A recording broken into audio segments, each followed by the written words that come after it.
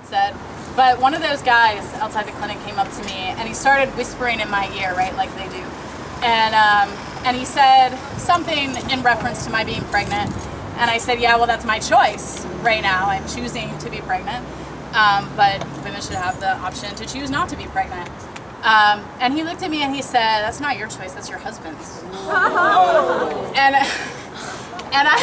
And I got up, like, oh, and meanwhile, I should also mention that the same guy, was wearing a shirt that basically said, let's bomb the hell out of Iraq, right? And I mean, literally, that was pretty much what his shirt said.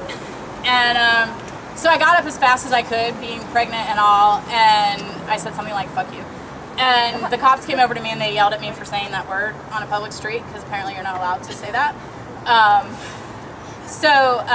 And somebody who was across the street was trying to defend me, was like, leave her alone, leave her alone. And they threatened to arrest him.